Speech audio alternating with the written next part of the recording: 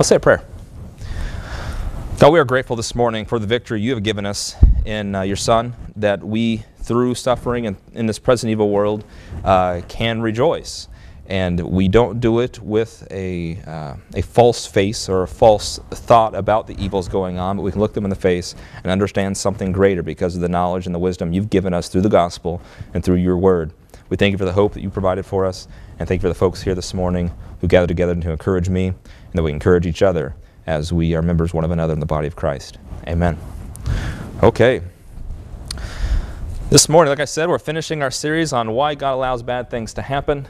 And you've learned so far that God is not the one causing all the bad things in the world. And so first off, we need to recognize that. There are some Christians who think God ordains all of the minutiae, including the evils and the sins and the horrible atrocities that go on. This is not what the Bible describes. In fact, there's a few times where the Bible says it never entered God's mind, the atrocities that sinful humanity committed. What did enter God's mind is his purpose to save humanity. And that's what he's had since before the world began, is his plan for salvation and his plan to redeem humanity from the trouble they would get themselves into. Sin came by one man and death by sin, and pretty much a lot of the problems we face now is a result of that consequence. It was never God's purpose for the world to be stuck in all of this evil. It was never his purpose. That's what happened when man corrupted it, when sin corrupted it. And so meanwhile, you learned that. We also learned that what God is doing today is giving the dispensation of the grace of God to all the world, which is that God offers all the world salvation freely by his grace. Grace means God does the work, we don't do the work. And so Ephesians 2:8, the popular verse says, you're saved by grace through faith, not by works, lest any man should boast. And so we don't boast in ourselves today. It's not by our works, it's what Christ did. You say, well, what did God do? Well, he died on the cross 2,000 years ago. He rose from the dead, defeating death and giving the payment for sin. And he is resurrected now in heavenly places and offers by his righteousness salvation to you. Okay, because what he did that was right, what he did on the cross paying for your sins and resurrecting to give you eternal life. So we have the hope of that. And so we understand that's what God is doing. That gospel, what I just presented, does not require any miracle happen to you. The miracle was 2,000 years ago when Christ rose from the dead. What that means is what God is doing now is preaching a message. And so though the heaven is silent, though God is silent in this dispensation, we don't see interventions today like he was doing back in Exodus, or he was doing before he died in Matthew, Mark, Luke, and John, or even at Pentecost when the apostles were looking to go into the kingdom. We don't see that sort of divine intervention. What he is doing today is preaching a message of reconciliation. He's preaching truth, the cross, the gospel, to see all men saved and come to a knowledge of it. And so that's what we are busy doing. We learned last week that, or a couple weeks ago, that since God's doing that, we often have a problem with our flesh, and we want to know how we ought to live then in this present evil world. And we learned that we walk by faith, not by sight. Right? So this is all review. Today's the conclusion, but there's 7 weeks prior to this that we've been learning. We walk by faith, not by sight. So many Christians today who think they need to see God, we heard this morning the article about the presence of the Lord, right? And that we can touch him and taste him and we can see him and we can feel him. That is not how God is operating today. Today we walk by faith, which means we hear the word of truth, we trust it, we believe it. That's what we know to be true. It's not that we see anything, there's nothing to see. What happened 2,000 years ago. What happened when you were saved is that you heard the message, you trusted it, and God operated on you spiritually. It wasn't some zap from heaven. It wasn't a feeling that you got. It wasn't the cold water as you were plunged into it. It was you hearing and trusting, and that's it. There's no feeling that has to happen. There's nothing that you see that's different about you. You wake up the next morning, same body, same person, but now God has saved you. He's given you, imputed to you, his righteousness, his forgiveness, and the promise of eternal life. And so we walk by faith, not by sight. That begs the question regarding healing and miracles today, which we dealt with in detail. We asked the question, will God heal me? So many Christians ask this, especially when they're sick. It's a right thing to ask this. And we covered how we pray to God and we make requests to him about, I'm not feeling good. But God is not obligated to intervene on your behalf. He hasn't made you that promise. But what he has done is provided comfort in your sufferings. Paul says in 2 Corinthians 1 that he's the God of all comfort and has comforted us in our tribulations. Okay? And so we learned last week how that was. If God is not going to take away my infirmity, what is he doing to help me in my infirmity? And so we saw last week that God has given us the gospel, number one, which is not just a past thing that you get saved when you heard it, but it's also you believing Christ giving you the hope of resurrection. So you having this future hope is a comfort to you. And so you living a resurrected life in Christ can comfort you. We learned that the Scriptures help change our minds so that when we live with the knowledge of who we are in Christ. And this, again, is a comfort. It strengthens our inner man. We learned that what's important when we have healing, or when we need a healing, is not to put our hope in our flesh, our hope in our healing, rather put our hope in the Lord, that we can be strengthened in our inner man so that we can walk through these things, we can live through these things to do God's will, right? And so we learned that as well. We learned the third way that God comforts us is through the church. And we're going to cover a little bit of that this morning as well, how we find comfort in the church. So if you're hurting, if you need help, if you're overwhelmed with this world and the bad things going on, this is a function of the church, which is why it's important to have a church and not why we're all just loners by ourselves watching TV. We meet together, gather together for functions, and one of them is the comfort of one another. Because it does strain us when we have the burden and weight of this world and bad things happening, that we need to gather together to comfort one another. And so we do that. And so the church has a responsibility in that regard. So we bring us to this point this morning of we know why God allows bad things to happen, what God is doing in dispensing His grace, why God is silent today, and what God is saying to people today through the gospel. We understand that God may not heal you, but that God has given us a greater hope in the Lord. We know how He comforts us through His word. And yet Paul says in his epistles that he glories in tribulations. In Romans 5 verse 2, in 2 Corinthians 12, he says, I take pleasure in necessities and infirmities. He says in Colossians 1, I rejoice in my sufferings. And you read that and you go, wow, I don't understand what that means. Because we've been covering for 7 weeks, suffering's a bad thing. And it's bad and it hurts and it's horrible. And all of our questions have been trying to answer how to deal with this. And that's pressing. That's what people need. But this, if I would have preached this the first week, you'd thrown me out there. That's ridiculous. That's not an answer at all. I'm facing suffering. I'm going to say, well, just glory in it. Just rejoice. That sounds like nonsense. And so really this is based on the foundation of 7 weeks prior. We need to understand that. And so let's deal with how to glory in infirmities and what Paul says about how he and why he glories in them. Okay, what does he like being hurt? Does he like the pain? Why is it? So first we need to define a few terms here. One is the word comfort, which we started talking about last week, and how God comforts us. But really that word comfort really just means to strengthen. Okay, is what this means. It means when you need comforted, you are hurting in some way, you are weak in some way, in which you find comfort in some other thing. And we dealt last week with how the world does that and how the Bible does that. So comfort means to strengthen. In 1 Thessalonians 5, verse 11, Paul tells the Thessalonians to comfort one another. And this is going to be the starting point for learning how to glory in infirmities, because you just don't snap your fingers and glory in it. You don't turn your frown upside down and just be happy about it. That doesn't work that way. Okay, 1 Thessalonians 5 and verse 11. Paul says to Thessalonians, comfort yourselves together and edify one another, even as also you do. So comfort, edify. Look at verse 14. Now we exhort you, brethren, warn them that are unruly, comfort the feeble-minded, support the weak. Comfort the feeble-minded. They're not solid, they're feeble. Support the weak. They're weak. They can't stand on their own. They need strength, right? And don't think that you are always past this as well.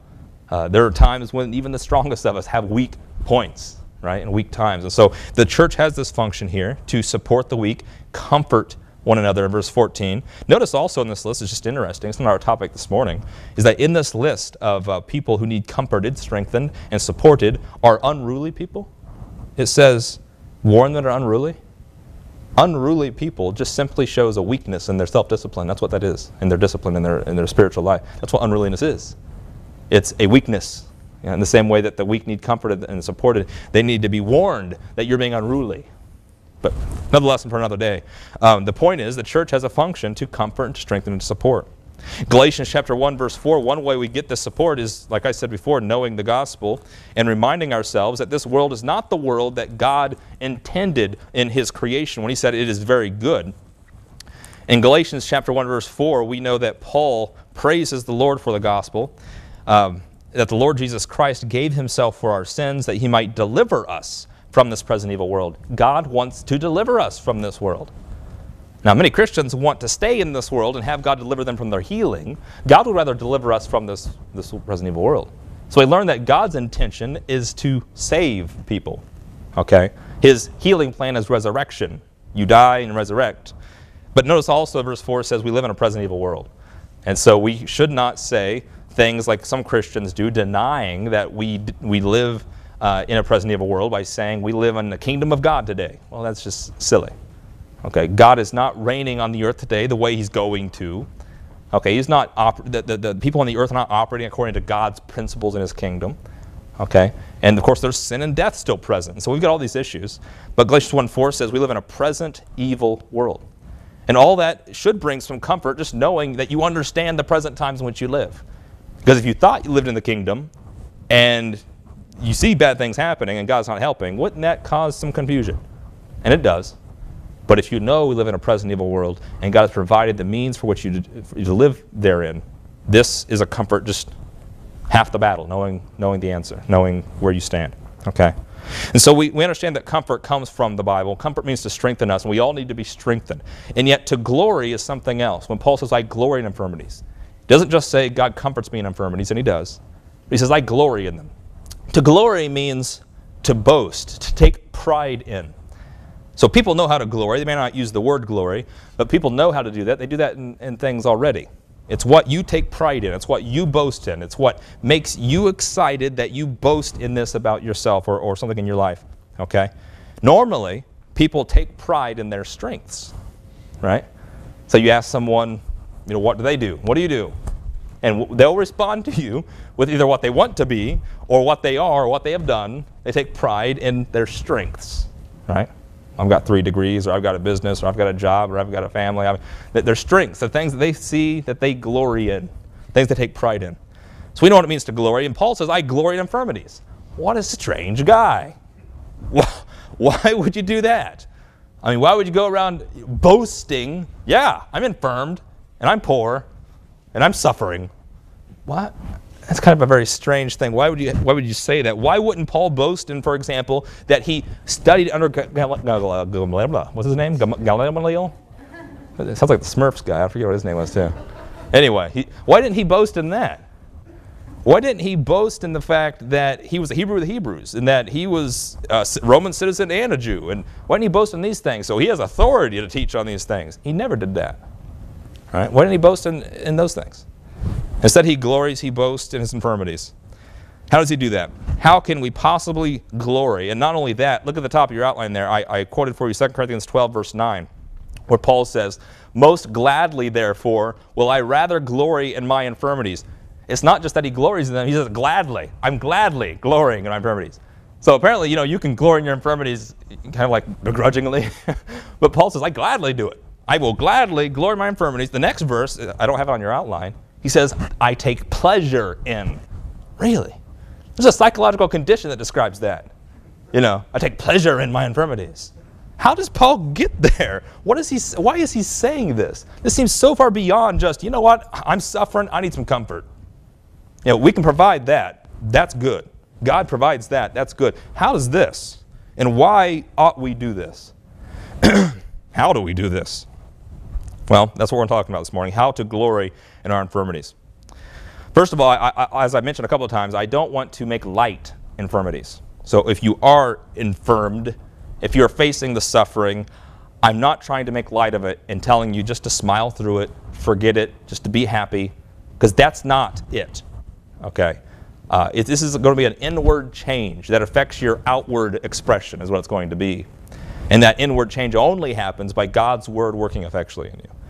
Okay? If it's not working effectually in you, don't make that expression. Don't try to put on the face. Okay? Because it's not true. It's not working in you. Okay?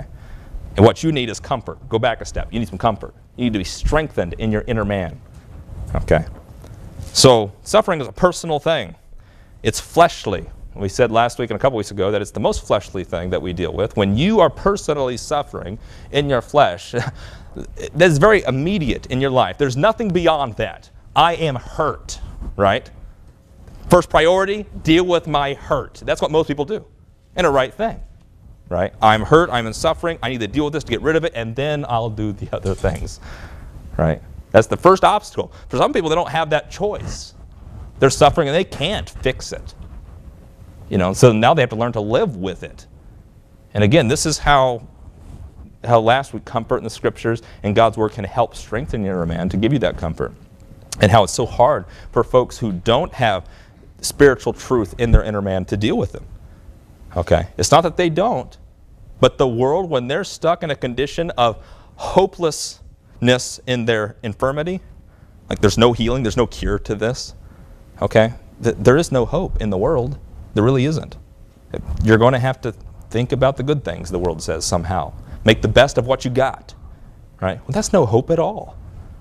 That's nothing compared to what's happening to you. You're suffering. And so Christianity offers a greater hope, folks. A hope in the Lord, an eternal hope of glory. And because of that, we can be comforted. But Paul, even in his present infirmity, says, I glory in these things. Suffering's personal, it's fleshly, it's immediate, it's right around you. And so if you are suffering, I want to reiterate, if you are damaged, if you are overwhelmed with the present evil in this world, okay, then this lesson is not for you. Okay, I need to make that clear. Because the Bible answer to you who is overwhelmed with sorrow and is suffering and doesn't know how to deal with it is not glory in it. That's not the answer. Okay, you need to go back once again and be comforted. That is the Bible answer. By the hope of glory, by the gospel, by the Scriptures, by a change in your inward man to strengthen it. That's what comfort means, to strengthen your inner man. That's what you need. Look at 2 Corinthians chapter 7. In fact, you cannot glory in your infirmities until you are fully comforted. All right? So it's very important that if you do not yet have the comfort, that's the first step. You must first seek comfort from God thereby. 2 Corinthians 7 in verse, or 2 Corinthians 2 rather. Is that what I said? 2:7.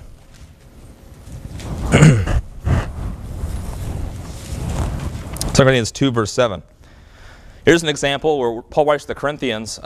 Has not to do with physical infirmities, but it does have to do with a gentleman who was sinning and convincing the church to sin back in 1 Corinthians. And Paul told him to cast this guy out so that he could be shamed because he's causing trouble in the church with this sin influence and this sort of thing.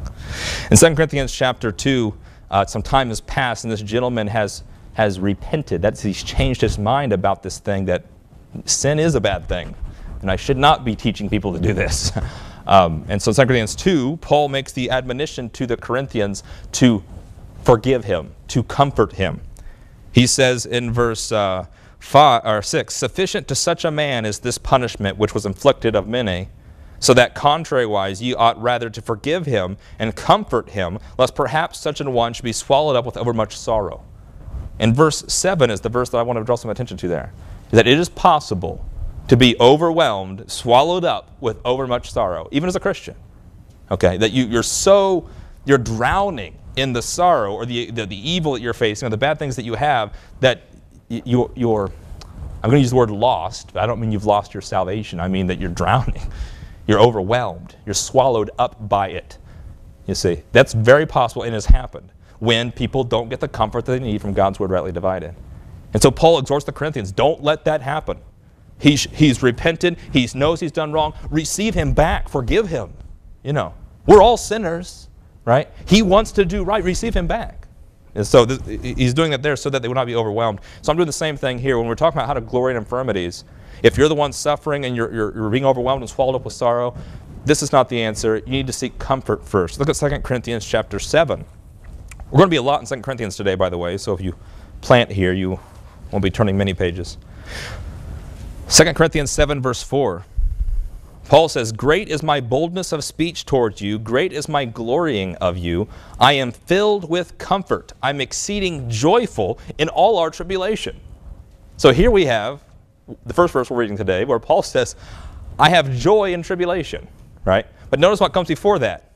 He's filled with comfort. See that? You cannot glory in infirmities, you cannot rejoice in sufferings until you are first strengthened fully in your inner man. Okay? That's why I gave the warning, the precondition, that if you are not yet that, and the suffering knocks you down, you need to get comforted first. Okay, get strengthened, get supported in 1 Thessalonians 5 by God's word working in you, by other members in the body of Christ encouraging you and helping you in that regard. Okay, be comforted. And when you are filled with comfort, then you will be able, as Paul says here, to be joyful in tribulation. Which is what God wants, by the way. He's not the one that inflicted the suffering on you. And neither does he want you to ignore the suffering. He wants to comfort you in your tribulation. And he wants you to be joyful in tribulation. Okay? But that only happens after you get strengthened, after you get comforted. So that's the first step. Glorying requires strength, being filled with comfort. Philippians 4:13 says, I can do all things through Christ, which strengtheneth me. Okay? I can do all things through Christ, which strengtheneth me. And so before the strength that you get is by doing all things through Christ. If you don't know how to do all things through Christ, you're not going to be strengthened. You're not going to be able to glory. And so you have to first learn some things. You have to learn how to do things through Christ, right? We've been learning that in Philippians chapters 1 through 3, how to live a life in Christ, how to do these things through Christ, and not through yourself. Because that's often how people get overwhelmed. They try to do things through themselves and by themselves, and they get overwhelmed and they get swallowed up. Well, your strength is not in yourself, you see. Your strength is by learning how to do things through Christ. So we need to get that strength, be filled with comfort. That was last week's lesson. Look at 1 Corinthians 1, verse 30. By the way, we'll get to it here in a bit, but, well, I'll save it for a bit. As you've learned through our series, rightly dividing the Bible is so important, and without which we would not have been able to come to some of the answers we've come to through this series. About what God's doing, why God is silent, what about miracles and healing. Most Christians don't have answers to these things. But when we rightly divide the Bible, what we're doing is discerning in the Bible who God is speaking and to whom. We're trying to discern what God is doing today, because what he's doing today differs from what he was doing before and what he will do in the future. And so we're able to make those right divisions to separate what God's doing today from what he was doing before. And so that's so important to have these answers and to know how to glory in infirmities. And so glorying requires strength. Secondly, glorying requires we know the Lord's will, which is why I brought up right division. Because before we can glory in tribulation and infirmities, we have to know what God's will is. We have to be. That's what it means to be strengthened in our inner man. We're knowing some information. Strengthened in the inner man does not mean I'm just going to, give it my best shot. I'm going to grit my teeth and I'm going to give it a college try. That's not strengthening the inner man. It's not determination of will.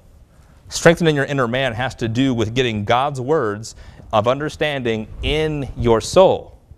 And when you do that, that doctrine is the strong thing. You're not the strong thing.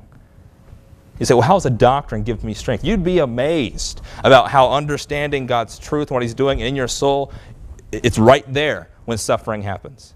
And it strengthens your position and who you are and how you do things. 1 Corinthians 1, verse 30, verse 29, it says, no flesh should glory in his presence, but of him are ye in Christ Jesus, who of God is made unto us wisdom and righteousness and sanctification and redemption, that according as it is written, he that glories, let him glory in the Lord. Okay? We're talking about glorying in infirmities. Okay? And the only way Paul can do that is because he glories in the Lord. He's not glorying in his infirmities because he's glorying in his flesh. He's glorying in the Lord. So before we can glory in infirmities, we have to know the Lord's will. We have to glory in him. Look at 1 Corinthians chapter 10, verse 31. And that's significant. We shouldn't gloss over that because, again, you have a baby Christian, you have an unsaved person who does not know the Lord's will, they will not be able to, and they should not try to, rejoice in their tribulation and their sufferings. They can't. There's no reason to, you see. But in 1 Corinthians chapter 10, verse 31, Paul says, whether therefore ye eat or drink or whatsoever ye do, do all to the glory of God. And so before you glory in infirmities, you got to know how to bring glory to God. You got to know God's will, right? One more place in Colossians 1:11. Paul makes this prayer to the Colossians that they would have spiritual understanding.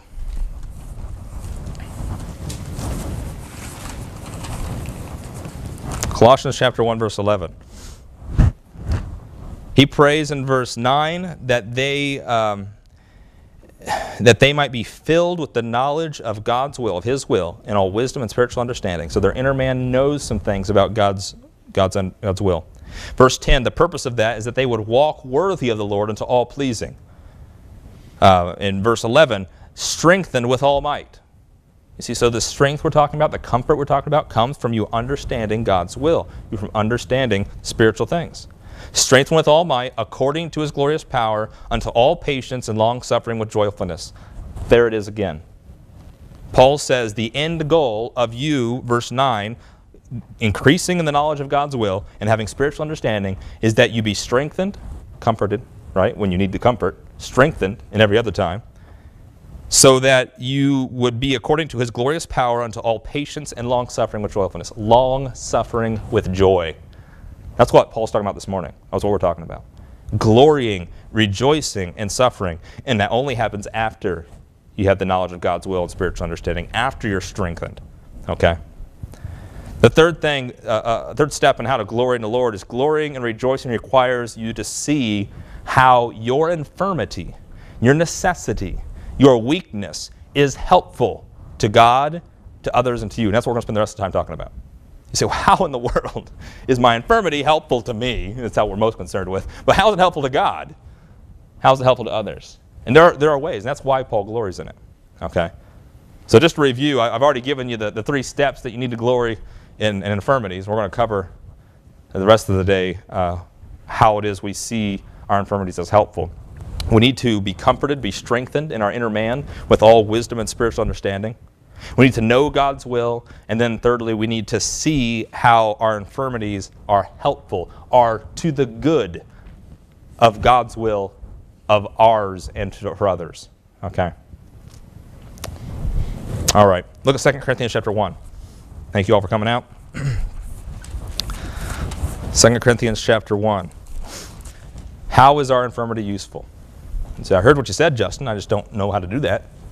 I heard what you said. It seemed like to make sense, but how in the world is my infirmity useful? Perhaps you've been comforted, and though you're facing suffering, you know the comfort of the hope of resurrection. You know the comfort of the Lord, and you have that. You are strengthened in your inner man. You know God's will to see all men saved and come to the knowledge of the truth. God's will is plainly known. But how do we see our infirmity as helpful? 2 Corinthians chapter 1 is the first way your infirmity is helpful to others. In verse 4, Paul says God is the God of all comfort in verse 3. And in verse 4, who comforteth us in all our tribulation, that we may be able to comfort them which are in any trouble by the comfort wherewith we ourselves are comforted of God. For as the sufferings of Christ abound in us, so our consolation also abounds by Christ. The first way your infirmity is helpful and is useful and is good, it's not because it's hurting you. That's the bad part. The good part could be is that it provides you the ability to comfort other people. Because, for the simple matter, other people have the same suffering. Okay, it says in verse 6 that whether we be afflicted, it is for your consolation and salvation, which is effectual in the enduring of the same sufferings which we also suffer. And whether we be comforted is for your consolation and salvation. The purpose, Paul says, that he's suffering, what he's using his suffering for, rather, is to comfort and console other people. Because if you're a person who never has any suffering whatsoever, and your life's been easy peasy, nothing wrong has happened to me ever, it's really hard for you to comfort people who have suffering. I don't know if you're one of those people or not, or maybe you're one of the persons that have had suffering and someone like that's trying to comfort you. It's just very hard for them to do that. You don't know what I'm going through, right? That's what the suffering person realizes. You've never gone through this. Well, what happens then? The world has support groups. Right? Why? Because they realize that just sympathy is a pretty good help, right? They may not have solutions, but at least we can sympathize with each other that, we've all got this problem, right? Alcoholics Anonymous. Well, the biblical answer starts with that It goes further than that, but it starts with this. Paul says, I have the same sufferings, and I'm glad that I'm suffering these things because I have the same sufferings as you do, so that when you're suffering, hey, we got something in common, right? I've got through the same thing. Now, Paul here is talking about ministerial sufferings, suffering for doing ministry. But you know, it's the same thing in physical sufferings as well. You've got a physical problem. Someone's died that's close to you in your family. Or maybe you've got some illness or disease or facing some tribulation in your life. Someone else who's experienced the same thing or a similar thing, this is a comfort. This can be a comfort. Just to talk with them about the experience, right? To have the same sufferings. Consolation is what that provides. So that's number one, how your infirmity is useful. Now again, realize, in order for you to get to this point, you've got to be strengthened in your inner man, because if you're not, all you're focused on is, I'm hurting, I need help, I'm drowning, and you need it. But if you're strengthened in your inner man, suddenly you say, you know what? I can deal with this through Christ. Hey, look, he's got the same suffering. Maybe I can help him, right? Your infirmity is useful. Secondly, we learn to trust God. Your infirmity can be useful to you, can be good for you, because it teaches you by practice to trust in the Lord. Yes, we trust the Lord when we are faced with our sins, and we trusted the gospel to save us and God to save us through his death on the cross. And we say we trust in the Lord, and we come to church and we study the Bible and because we trust God, right? But when does this actually get tried? When you face some sufferings. In 2 Corinthians 1 verse 9, when you face some opposition perhaps, when you talk about doctrinal suffering, ministerial suffering, you try to present the gospel to someone or present some teaching to someone and they oppose, they resist, they attack, you know, suddenly your fortitude of understanding, your persuasion is tried. Oh yeah, I'm fully persuaded. You tell someone, they attack you or they oppose you, and suddenly you're on the fence. What happened? Not so strong, huh? Not as strong as you thought. Be strengthened. But when you're at that point, you can learn to trust God. 2 Corinthians 1 verse 9, Paul says in verse 8, we would not, brethren, have you ignorant of our trouble. Paul didn't keep it quiet. Paul did not ignore it. The Christian response to suffering is not to say it doesn't exist. It's not real. We should just smile through it. You know, that's not it. Paul says, I'm glad that you know that the trouble that I went through. And he's always singing the lament here. And he says that we were pressed out of measure, above strength, insomuch that we despaired even of life. So Paul, in verse 8, if you read that correctly, he's not glorying in that verse. He said, at that moment, I was at risk of being swallowed up. He said, it was pretty bad. He says, we were pressed out of measure. It was beyond my capability, beyond, you know, it was hard, right? And he says that we were above strength. So here's my strength level. That was up here, more than I can handle, you know. Paul says we despaired even of life. He says we had a sentence of death. They were going to kill us. And wow, that was trouble. We were afraid. Paul said in verse 9, we had the sentence of death in ourselves, that we should not trust in ourselves, but in God which raises the dead. Paul says one of the purposes and the usefulnesses of having these experiences of suffering and tribulation and infirmity is that they should not trust in themselves, but in God. You never really know what you're trusting in fully until what you were trusting in gets taken away, gets threatened, okay? They say you know a person by looking at them, right? What they want to be, but you know a person who they really are by how they respond to the troubles in their life and their sufferings, because they start to express their true character when they're facing suffering. If people are trusting in yourself and trusting in your ability and confidence in your flesh, when your flesh ability fails, when suddenly your knowledge fails, because I don't know the answer to that, or perhaps something happens to you where you thought you were strong and yet now you've lost a loved one. Okay, because your confidence was in my wife, my confidence was in my spouse, my confidence was in people, and you lost the people. Suddenly your faith is tried. I would submit if your faith is tried in that, your faith was in the wrong thing, right? Your faith should only be tried when people call into question the cross of Christ, which you should have the fortitude of understanding that the cross of Christ is true and is the gospel, and the God's word it says it's true, and nobody can prevent him from dying. He already did it. No one can prevent him from resurrecting, right? But if your trust is in people, if trust is in yourself, when you lose your fleshly ability, you'll be knocked down a bit. Your faith is tried, you see. So Paul says these things, a sentence of death that I had in myself, he goes, that was so that I might learn not to trust in myself. Because, I was doing pretty good, going from town to town, preaching God's grace like he wanted me to, and it was great. And then suddenly they threatened to kill me. And I lost some hope. I was shattered a bit. And that's because Paul says I needed to learn not to trust in myself. If God wants me to do this, it's going to happen not by my ability, not because of the success that I see when people like the way I talk and that sort of thing, not by his preaching, but because that's what God told him to do. He says, but of God which raises the dead. God raises the dead. And so that means God, though he doesn't delight in the death of the wicked, he wants to save humanity. If Paul, in doing his duty to the Lord, dies, that's no skin off God's back. He's promised resurrection to him. You see, Paul needed to learn some of these things. So when you're infirmed, you can learn to trust in God. I don't know how it is with you, but it's happened to me before where I get sick.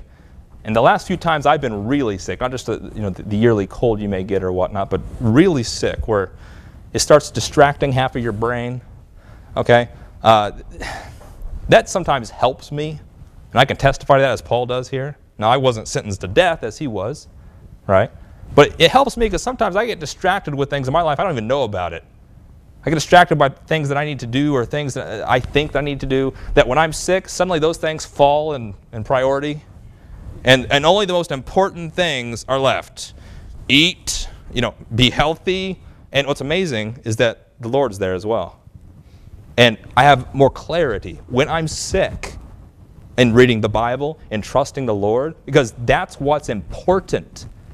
That rest of the stuff, that's second, third, fourth, and fifth, but this is it. If I'm going to die, I'm going to die reading the Bible. This is what's important.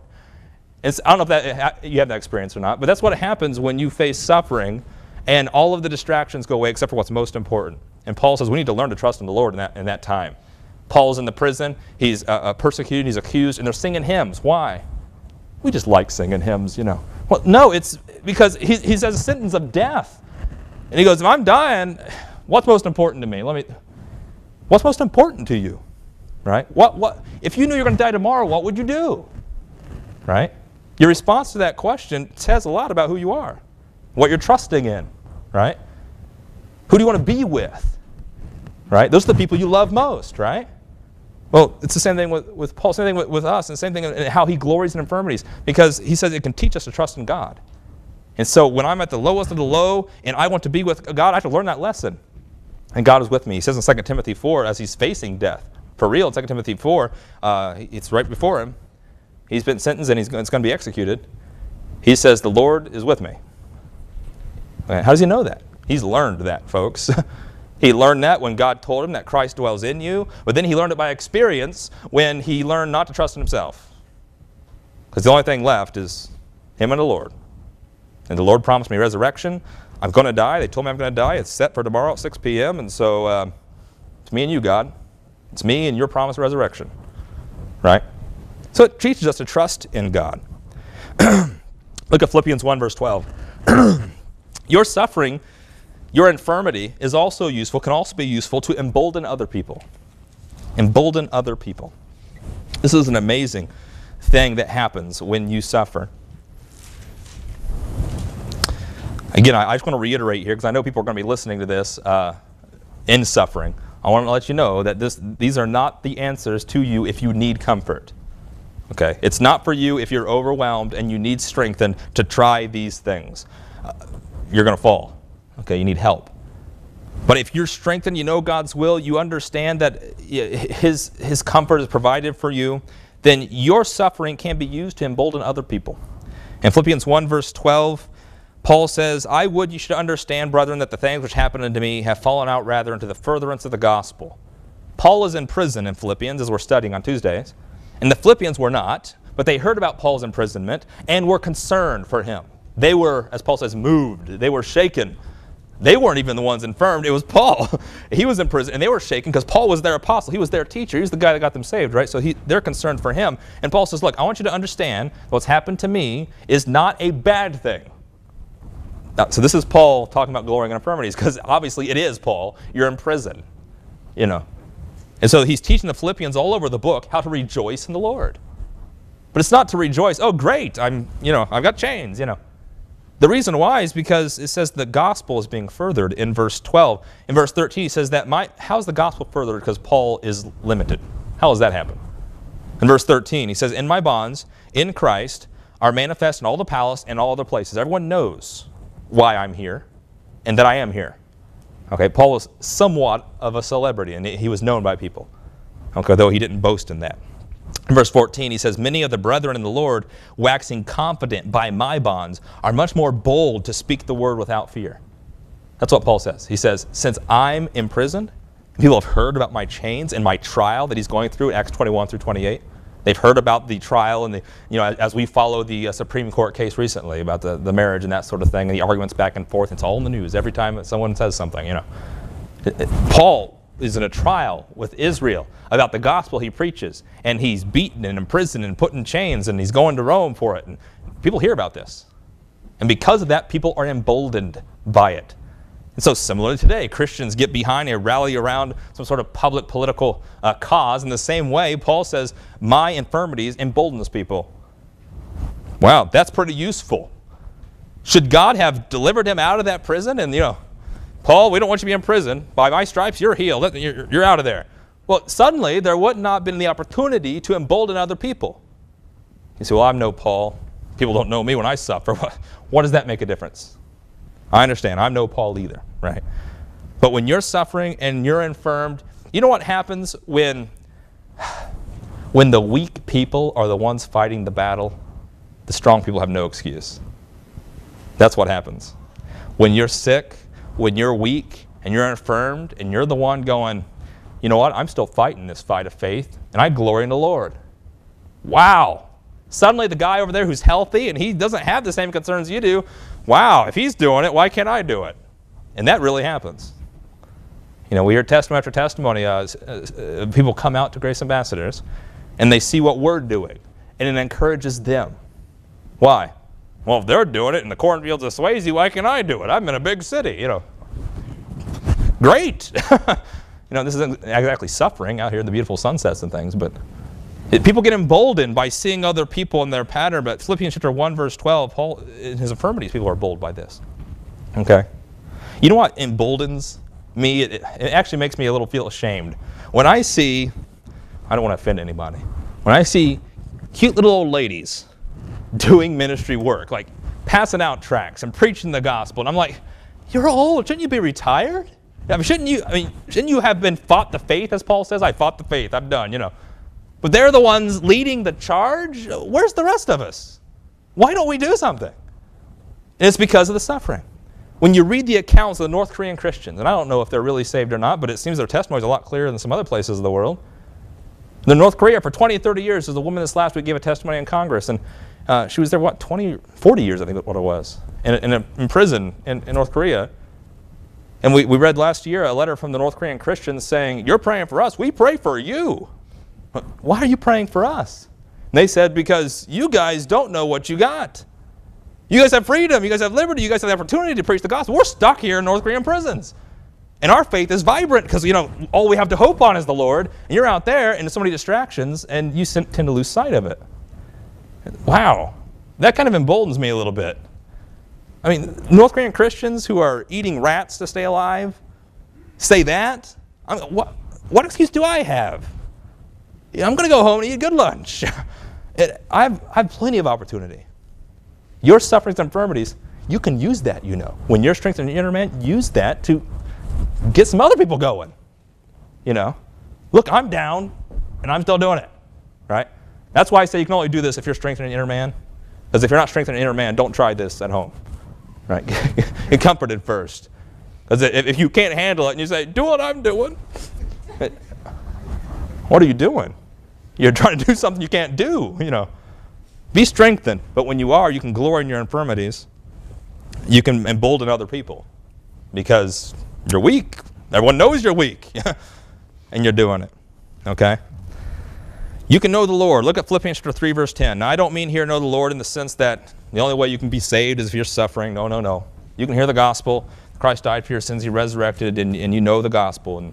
And you can know the Lord by studying God's word, whatever physical condition you're in or experience, circumstance you're having. But Philippians 3, Paul says something. We studied this last Tuesday. where he says that though he had confidence in his flesh, let me reverse. He had things to boast of in his flesh. But those things that were gained to him, that he could boast and have confidence in his flesh, he counted them but loss. He did not want to boast in these things, because when he boasted in his flesh, he was not boasting in Christ. And so he wanted to learn to live in Christ and not in himself. Again, this is something that only Christians understand to do, because the unsaved person doesn't know Christ at all, so why would they even try? You know. But here we have Christ being our hope, our life, our forgiveness, our sanctification, our righteousness. And Paul says in Philippians 3, down in verse 10, that he counts all things but loss for the excellency of the knowledge of Christ Jesus my Lord, in verse 8. Verse 10, that I may know him and the power of his resurrection and the fellowship of his sufferings, being made conformable unto his death. There's something you can learn through suffering. Okay?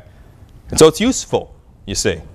Now, if you need the comfort, get the comfort. But if you're strengthening the inner man, you know God's will, and you're able to stand in this, realize you can learn something in your suffering. You can learn to have the fellowship of the sufferings of Christ, the power of resurrection in you. As I just mentioned, weak people doing ministry, how in the world, by what power are they doing this? What drives them? You know, this, the power of resurrection, the hope of glory, God's will. The time is short. You know, the need is great, the hour is late. You know, it drives them to do this. Philippians 3 in verse 10, the fellowship of his sufferings. Paul says, I want to know Jesus Christ, not just to know him in a relational sense, and I love him, he loves me, No, I want to know his death, his resurrection. And we say that from the Bible, and we say that's what we want, but do you really want to know his death? Because that means you're going to die. You see? And so when you're faced by the circumstances with the sentence of death, that puts you right in the position to know Christ's death, right? And the power of his resurrection. Why did Christ go to the cross? He's going to resurrect. He went to die, but he's going to resurrect. The Christians have a hope, you understand. Christians face death with a hope. And when you're suffering, it brings you face to face with the need to learn that lesson. The fellowship of the power of Christ's resurrection, the fellowship of his sufferings. Colossians 1:24. This is why Paul says, I rejoice in sufferings. Okay? Because just as Christ suffered for the church, Paul says, if that's what I'm doing, suffering for the church, glory to God for that. Okay? By the way, husbands, that's your example as well. So you have some suffering. It's not for your wife to take care of it all the time, even though, praise God, wives take care of us when we're hurting. Right? It's for you to say, you know what, I rejoice in my sufferings that I'm able to provide for my family as Christ provided for his church. Isn't that Ephesians 5, what Paul teaches? That's the example. Colossians 1:24, who now rejoice in my sufferings for you and fill up that which is behind the afflictions of Christ in my flesh for his body's sake, which is the church. Christ loved the church. He wanted to provide salvation. He died for them while they were still sinners. Romans 5 verse 8, okay? Colossians 1:24, Paul says, if I want to know Christ and I want to be in his body as his minister, he says, I need to love the church, to rejoice in my sufferings for them, as Christ did, to fill up that which is behind the afflictions of Christ in my flesh for the church's sake. Christ suffered and died. We're in the body of Christ. His head's up there. Our head's up there. Christ is in heaven. He's not suffering anymore. But you are on earth. You are suffering in this present evil world. Less so in America. More so if you're sick and infirmed. Right? And when you could say, I rejoice in my sufferings because it's going to help others, it's going to help me, it's going to help the church. Help them grow, help them be emboldened. It's going to help them when we do ministry work and you're opposed and you suffer for that. It's for their sake. It's for doing God's will's sake. You see the issue there? So, thus the teaching, husbands love your wives. Right? Husbands love your wives. Ephesians 5. Christ loved the church. And he did that amidst suffering. Paul says he wants to know the Lord and the fellowship of his suffering. He wants to be the savor of Christ. Look at 2 Corinthians chapter 2. You know you smell. All of you smell. You smell, 2 Corinthians 2, it says, to all men, and how you smell to them, Paul says, is their fault. 2 Corinthians 2, in verse 15.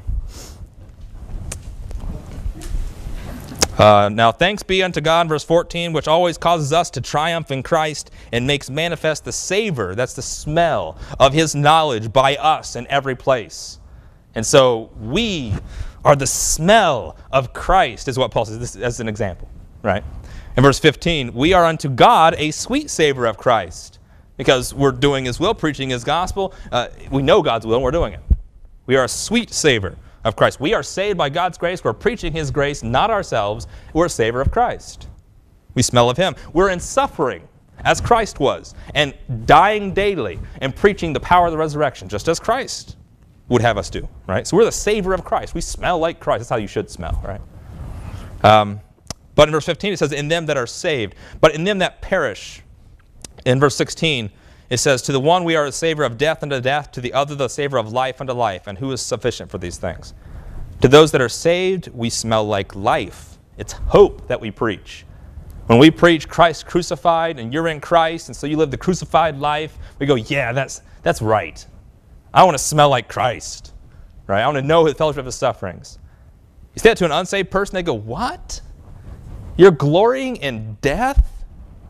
Death is what you're preaching? Crucifixion? And they see hopelessness. They don't see the hope of glory. They don't believe the resurrection. They don't understand the power of resurrection you have in Christ. And so you're smelling to them like death, right? Which we understand to be exactly what's necessary. We couldn't do it. We are sinners. We die. Paul says to reckon yourself dead. Galatians 2:20, Paul says we're crucified with Christ. The life I live by faith in the Son of God, right? And so to one person, a savor of life, to another, a savor of death. Paul says, I want to be the savor of life. Paul says, I want to smell like Christ. I want to know the fellowship of his sufferings. And part of that happens when you suffer, folks. When you face sufferings, how you respond to this is whether or not you're smelling like Christ or like anyone else who faces sufferings, which is that I can't deal with it and I'm not going to trust the Lord. And even if you can deal with it, I'm just not going to use it for the benefit of others. You see? So there's this experience you have knowing the Lord in your sufferings. Look at 2 Corinthians 12, verse 9. If there's one of these reasons you take away today, this would be the most important. 2 Corinthians 12. This is where Paul says, I gladly, therefore, will rather glory in my infirmities. And he gives the reason. 2 Corinthians 12, verse 9. We've mentioned this the last couple of weeks because it deals with healing and it deals with sufferings. And people who think that God is going to answer all of your prayers of healing, this verse is a big problem. Because you can't go through this passage and think that, oh yeah, God's giving Paul what he asked for, because he's not. 2 Corinthians 12, verse 7 and 8, he asked the Lord to deliver him from suffering, physical infirmities. And in verse 9, Lord answers with a big no. But of course, we studied last week, he doesn't say no. He doesn't say no as a cold-hearted guy. He says, my grace is sufficient for thee, which is different than no. He doesn't say, no, I'm not going to help you. He says, I've helped you already. That's different. My grace is sufficient. So we learned last week what it meant that grace is sufficient and how God has provided the comfort for us. But look what he goes on to explain. Christ went on to explain how his grace is sufficient. He says, for my strength is made perfect in weakness. That's key, folks. The Lord Jesus Christ says to a suffering Paul, my grace is sufficient because for my strength, Christ says, my strength, the strength of Christ, is made perfect in your weakness. Really? So remember that thing about you knowing God's will and you wanting to do all things to the glory of God and you being comforted already by the comfort that God provides. And now here you are going, okay, now that I'm comforted and now that I know God's will and Christ just told me that in my weakness, he's perfect. He's stronger. His strength is made more perfect. What would you rather do? You be strong or Christ be strong? You see, if you know God's will, it should obviously be Christ be strong. And this is why Paul says in verse 10, or verse 9 rather, most gladly therefore, I will rather glory in my infirmities, that the power of Christ may rest upon me. That's the reason. He doesn't look at his suffering and his infirmity and say, I really love this, bad knee. I really like this bad eye. Paul had some bad eyes, right? I really like not being able to see. It's not that he said that. He says, I would rather glory in my infirmities because now Christ has taught me and I know that when I am weak, the only thing I can say is Christ is strong. Because I can't say I am, right? Which is the exact message we're supposed to preach. Christ is the one that saves us. Christ is the one that strengthens us. It's the hope of glory, not the hope of healing. And so when our hope is in the Lord, that's the only thing you can say when you're weak and suffering. So the weaker you are, apparently, the less distraction there is between you and other people and delivering the right message. This is why, this is contrary, by the way, to what people in the flesh want. I wrote this last Saturday in an email that people measure success in America by numbers, right? How much money do you have? How many successes and awards do you have? This sort of thing. And in churches, it carries over, and they measure your success by how many people you have, how many numbers of people. But that's not the biblical measure of success. The biblical measure of success is not how many people you have. I had someone email me the other day and say that, well, you can know if you're preaching the right message by how many people you got, because God will bless you. No, you can't. By that standard, the Catholics would be right, and so would the Mormons and Jehovah's Witnesses. The Muslims are fastly encroaching, and so you've seen the YouTube videos. By the year 2070, they'll be more popular than we are. 2070, it's a long ways away. But that's what they say. It's not by numbers, folks. In the Bible, Jesus chose 12 guys to be his disciples, and all of them were gone by the cross. Paul, at the end of his life, only Luke was with him. He said, all those nations turned away from me. Okay? How often in the Bible has it been the minority? Pretty much all the time. How many people stood up when Nebuchadnezzar said, bow down? Where was Daniel, by the way? Few. Minority is in the Bible all throughout. So you can't determine by numbers. And the point is that people measure success by how many people you have. They're measuring it wrong. Paul addresses that in 2 Corinthians as well. He says, you compare yourself among yourselves. He says, I compare myself with, well, I don't compare myself with Christ at all. I'm in Christ. It's Him. It's Him alone. There's no comparison. That's what he says. And so when he's weak, people said to Paul, you're in prison. You're sick. You don't take our tithes. You don't do our rituals. We're not following you. And Paul says, wow, you can't believe you rejected God's grace like that. You just rejected the truth because he says in 2 Corinthians 11, because I don't take from you. Because I don't beg of you. Because I'm not the healthiest. Well, we'll get there in a moment. Paul wants the power of Christ to rest on you. And when you're sick and infirmed and you know God's will and you're strengthened in the inner man, you have the opportunity to have the power of Christ rest on you in a way that people that are healthy and that are wealthy and that are wise and are noble in this world have a hard time expressing. Okay? I'm not the smartest man in the world. If I were and was preaching the intelligent belief in Christianity, people would believe me not even understanding what I said. Why? Well, he's pretty smart.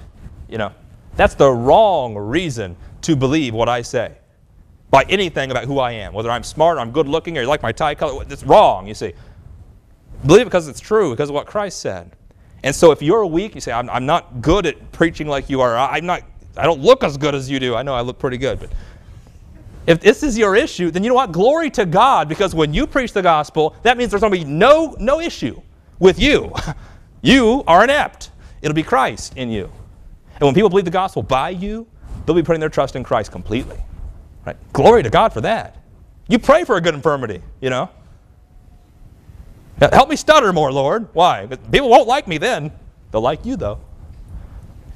But people, when they're listening to that in the flesh, they don't like people stuttering. So they just did. Thanks, God. They don't like that, right? They want to see a good performance. Our church is a better band. We heard it this morning, right? People try to present the better performance or more authentic Christianity, the real religion. They're both performance. They're both boasting in their flesh. They're both boasting in themselves. Paul said, I'd rather have the power of Christ than the power of myself and how big we are and how great we are. Rather, it should be the power of Christ. And so that's why Paul says, I'd rather gladly glory in my infirmities, that the power of Christ may rest upon me. If you're strengthening the inner man, you know that maybe should be what you pray. That's what you rejoice in. He says in verse 10, in 2 Corinthians 12, therefore, because the power of Christ can rest upon me in my infirmity, I take pleasure in infirmities. You see, he's not pleasuring in the actual pain. He's pleasuring in the fact that because I'm suffering and weak and need things, and I'm poor, it only elevates Christ as the great God and Savior of me. Because if I could do it and people saw me as being capable, they would think, oh yeah, he can do it because he's him. I can't because I'm not him. No. It's not because of me. It's because of Christ. You see, and the more of me that gets in the way is bad. When you're sick and suffering and infirm and need things in your poverty, that means it's less of you that people can give credit to. And that's good. Okay. 2 Corinthians 12, verse 10, he says, I take pleasure in infirmities and reproaches and necessities and persecutions and distresses for Christ's sake. That is everyone's prayer list, pretty much. God, deliver me from reproaches, necessities, persecutions, distresses. Deliver me from all these things. Paul says, I take pleasure in them. I'll take them. Right? Really? Because he wants the power of Christ to rest on him. Okay? Romans 4, verse 20, Paul realizes that what Abraham learned according to the flesh was that his flesh did not save him. Remember the story of Abraham? Abraham tried to do it on his own when God promised he'd have a child, and so his wife couldn't have one, so he found another woman. Right? But he learned a lesson through that because God rebuked him for it and said, no, it's not through you, Abraham. I'm going to do it through your barren wife. And what's that teach us? It wasn't Sarah's capability either. It was by the grace of God they had a baby. Right? It wasn't because of Abraham or Sarah. Abraham could do it. He proved that. Thanks, Abraham. Sarah couldn't do it. Everyone knew that. It was by God's grace. Romans 4, verse 20. Paul says he staggered not at the promise of God through unbelief, but was strong in faith, giving glory to God. And that describes every one of you who face suffering and afflictions. You have the opportunity to have your faith display itself in its clarity. Right? What are you trusting? Only God. Can't trust the doctors.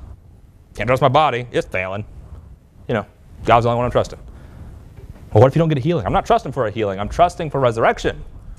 And then I know for certain. You say, well, how do you know that? Well, now you're ministering and making us all to shame because we're not. Going back to the previous point, right? You can be useful in your infirmities is what I'm trying to encourage you with here. You follow a good pattern. Paul was infirmed. 2 Timothy 2:1, Paul says, be strong in the grace of our Lord Jesus Christ. Grace is what God did for you, which means you're not going to boast and be strong in what you did for God, what God did for you. Well, I can't do anything. I don't have enough money. I don't have enough intelligence. I feel like I can't do anything. Well, great.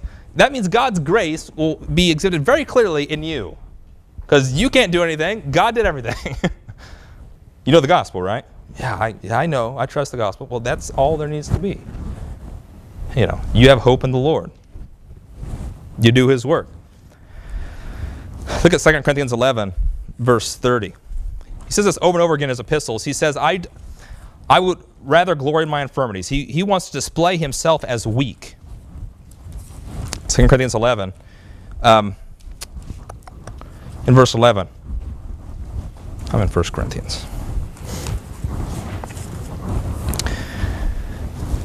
He says in verse 10, as the truth of Christ is in me, no man shall stop me of this boasting in the regions of Achaia. Paul boasted in the fact that he didn't take money from people and that he suffered day and night to provide an income for himself so that he wouldn't have to beg for other people for money. And he says, no one can stop me of this boasting. Why? Because I love you not, God knows. What I do, that I will do, that I may cut off occasion from them which desire occasion, that wherein they glory, they may be found even as we. People gloried in the fact that I've got 2,000 people at my church, and we've got a staff of 6 pastors and 2 worship bands, and because we've got 2,000 people, we're able to provide for this, And people look at that and go, wow, that's good. No, that's flesh. That's people, boasting in people. Now, if they boast in the Lord, then great. Being big is not bad. But if that's what they're boasting in is their size and the money that they're getting because of that, this is a problem. And Paul says, I'll work and suffer and spend my time to spend for you Corinthians, so when other people look at me, maybe they'll try to pretend to be like me, and they'll do the same thing. That's what he says. And he says in verse 13, such are false apostles and so on and so forth. Down in verse 16, look what he says. I say again, let no man think me a fool if otherwise, yet as a fool receive me, that I may boast myself a little. Paul says, I'm going to speak like a fool here for a moment and boast in myself. Because that's what everyone else does, boast in themselves. He says, this is my boast. That which I speak it not after the Lord, but as it were foolishly, in this confidence of boasting. Seeing that many glory after the flesh, I will glory also. Also, people glory in the flesh all the time. And so it's the same way when you're sick and you're suffering. You want a healing because you want to glory in your flesh. Praise God, he healed my flesh. Right? I'm healed because of the Lord. Right? Well, no, that's not how you glory. You glory in the Lord. But Paul here is going to try to glory in his flesh. And he says, ye suffer, fools, gladly, seeing yourselves are wise. Ye suffer if a man bring you to bondage, if a man devour you, if a man take of you. Exalt himself. In Christianity, we follow celebrities. People exalt themselves. Who's the guy that you put on the stage to fight the atheist? Right? It's the PhD in philosophy. It's the seminary graduate. It's the wise of the world, right? Why isn't it you who know the gospel? Well, I can't combat all of the philosophical argumentation of the atheist. You know what you need? To preach Christ. Well, they're not going to see me as credible. Exactly. You are not the reason Christianity exists. And neither is any other Christian celebrity. Christ is the only reason Christianity exists. And every one of you, with your faith in the gospel of Jesus Christ, are able to preach that same message because of Christ, not because of me. And these Corinthians, they were so proud of themselves and their church that they were offended by Paul because, you know, he's poverty-stricken and suffering. And Paul says, wow, you suffer fools gladly. He says, your suffering is when people take money from you. Tithing, you know. Verse 21, I speak concerning reproach as though I had been weak. He says, are they Hebrews? So am I. Are they Israelites? So am I. Are they the son of Abraham? So am I. Are they ministers of Christ? So am I. But he says, I speak as a fool, because that's not what I want to boast in. He says, you want to boast in the flesh? Here, let's boast in the flesh. He says, I've had stripes above measure, prisons more frequent, deaths oft. Of the Jews I received, how many times? 5 times received I 40 stripes, save one. And go on and on with his sufferings is what he boasts in. He says, look at all the sufferings I've had. Right? The only way Paul can boast in his flesh, look down in verse 30. If I must needs glory, I will glory the things which concern my infirmities. Okay? You want to hear my laundry list of what my flesh has done? I've been sick, I've failed, I've made mistakes, I'm a sinner, I'm inept. Christ saved me. Christ is my righteousness. Christ is my sanctification. Christ saved me from my sins. Christ is my hope and my glory. He's my forgiveness. Right? What about you, Paul? Tell us your resume. Well, okay, if I must boast in my flesh, I've been in perils and in perils and in perils. How's that? Sure, join our church. Teach our people to be perilous. No, that never happened. He never got invited to teach everyone else to suffer for the Lord. No one wanted to. Right? That's what Paul's saying, is that I want to know the fellowship of his sufferings. I know the reality that I can glory in infirmities. That's a hard lesson to teach. Okay? Paul's pleased in the power of Christ, not in himself. 2 Corinthians 12, verse 5, before the prayer rejection there, he says, of such an one will I glory, yet of myself I will not glory, but in my infirmities, in my weaknesses. If you want me to talk about myself, it's only because of my weaknesses. That's what I'm going to talk about, is my weakness. I will not talk about my strengths, because my strengths takes away from the strength of Christ. That's kind of, that's hardcore, Paul. At least tell us what you're good at. Paul says, I'd rather not. Yeah, wow. So, see, this is how he glories in his infirmities, is because he's presenting himself as weak so he can present Christ as strong. It's not that Christ needs the help, okay? It's that we get in the way, is what the deal is. So look at 2 Corinthians 13, verse 4. Paul says, though he was crucified through weakness, yet he lived by the power of God. We also are weak in him, but we shall live with him by the power of God toward you. When Christ was on earth, he lived in weakness and suffered in weakness, but he lived by the power of God, just like you. You live today in suffering and a weakness, but you live by the power of God through Christ. Glory to God for that. Okay? Examine yourselves is what Paul says. Your weakness, by the way, begets the crucified life in you. The more you are weak and infirmed, this will help you understand how to live the crucified life, because it's not about you. It's harder for other people who aren't so infirmed, who don't have such need. Us rich Americans, for example. We have lots of things that we can be happy in, and pleasure in, and take hope in, and rejoice in, and glory in, that we often don't live the crucified life. We live our own life to our own pleasure, because that's what we like to do. Take those things away. If you had no money in your bank account, you can't glory in that anymore, can you? You're poor. What are you going to glory in? Paul says he wants to glory in Christ, and so he lives that way. When you suffer, your infirmity can be useful to do ministry work. Paul says in Philippians 1 verse 22 that to live is Christ, to die is gain. For him to die is actually a good thing because he can have resurrection, he'll be with the Lord. But he says, I'd rather abide with you in this present evil world, in suffering, in prison, because of the fruit of my labor. Ministry work, seeing souls saved and saints edified. Paul counts it a joy to be a service to other members of the body of Christ. Philippians 2 verse 17. So you're sick, you're infirmed, you're facing opposition. There's a reason why it's useful, is that your sacrifice may be for the good of others. We already talked about you can be an example. The Philippians were poor, and they gave to the Corinthians, who weren't poor. And then Paul talks to the Corinthians and said, those poor people gave you money. I robbed of them to teach to you. Isn't that funny? You're rich. So he's doing that obviously to rebuke them. You know. So that's a good example that you can be for other people when you're suffering as well. It allows you to exercise your faith. Look at Romans 5. We may stop around here. Romans chapter 5. When you're suffering, Paul says we glory in tribulations in Romans 5. Being justified by faith, we're at peace with God through our Lord Jesus Christ. That is such a helpful verse for comfort, because when you're suffering and you think, is God doing this to me? There's so many bad things happening. You know by Romans 5 verse 1, you're at peace with God, justified by faith. Okay? He's not doing it to you. He's not mad at you. He's not imputing your trespasses unto you. You're at peace with God. You put your faith in the finished work of Christ on the cross. You have the power of resurrection. In verse 2, it's by Christ that we have access by faith into this grace wherein we stand. And rejoice. More than that, Paul says, we rejoice in the hope of the glory of God. Don't we all want to say, yeah, we rejoice in the hope of glory and resurrection and what we're going to be. But he says, and not only so, it's not just we hope in the glory.